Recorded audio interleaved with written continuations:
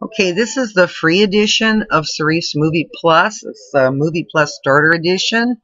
I like it. I like this program a lot. It's fairly easy to use, and it does a lot of things. Now, this is the Starter Edition, which means, it's limited. Where you see these like pink things here, means they don't work, especially here in the tools. You can capture, take videos and photos off of your cameras and camcorders. You cannot rip a CD. You cannot narrate, record a narration, etc., etc. But you can do overlay tracks and make picture-in-picture really easily. And you can do keyframing, which is like, fade something in and fade something out. And you can do chroma keying. Well, right now we just want to do overlay tracks. You can see over here, there's an overlay track. You can insert a video track, an extra video track, but you cannot insert an extra audio track. And you can see down here, it comes with one audio track and one music track, which is, it comes basically like Movie Maker. Your video tracks have an audio track, and then you have one music track. And if you need to, you can insert more video tracks. Okay, right now you want to import some videos or videos and photos. Click the Media tab here on the left, upper left, and then click on Import Media and Import. And it'll take you into your video libraries, and you can pick the videos that you want to use. I've already chosen 2 videos. Now, when you hover the cursor over your video, it plays it in real time in place. It doesn't play it in the preview screen because you haven't moved it down here to the tracks yet. I'm going to use the picture of the blooming tree as the background that goes on the video track.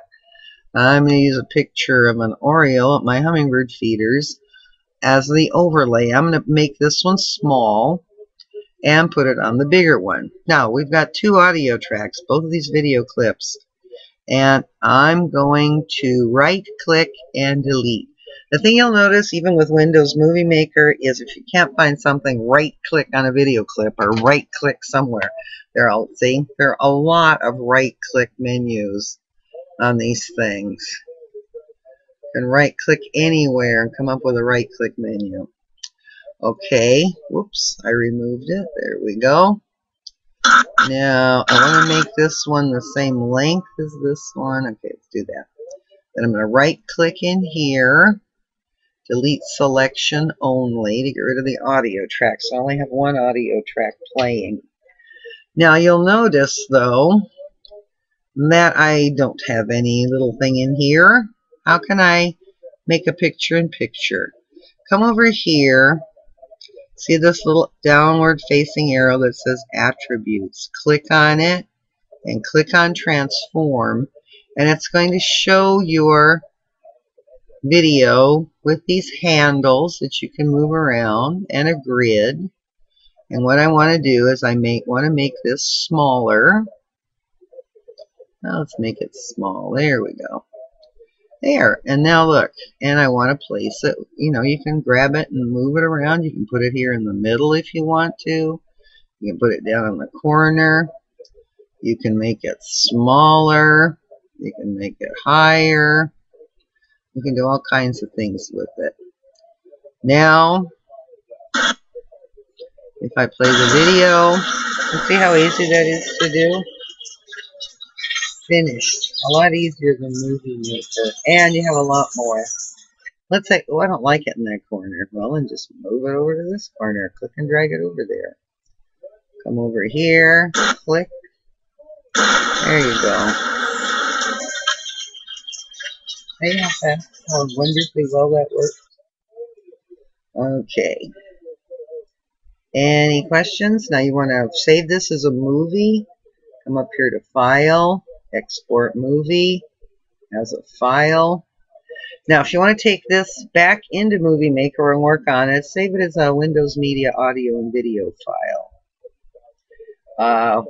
Video for Windows, okay, waveform, MP4, excuse me, if you're going to upload it directly to YouTube, you want an MP4, QuickTime, etc. So let's save it as a Windows video file.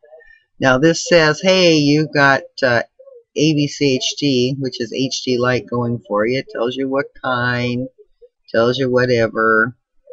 You want to make sure you're NTSC, and then hi, my videos.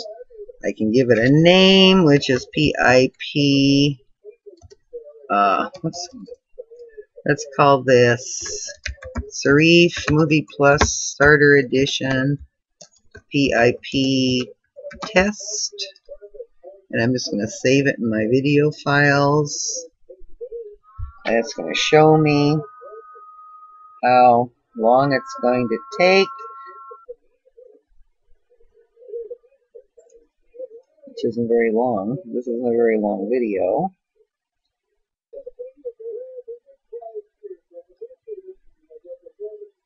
It's going to take a couple of minutes.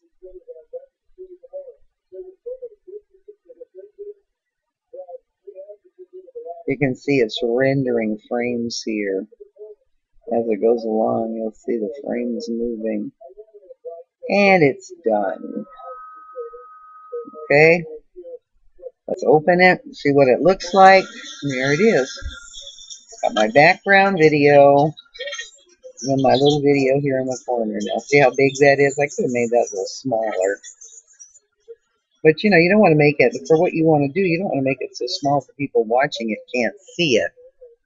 Okay. Well, I hope this helps you. It is a lot faster to do it with the Starter Edition than with Windows Movie Maker 6. And if you want to later on move up to a better video editor than Movie Maker 6, I like the Serif's Movie Plus.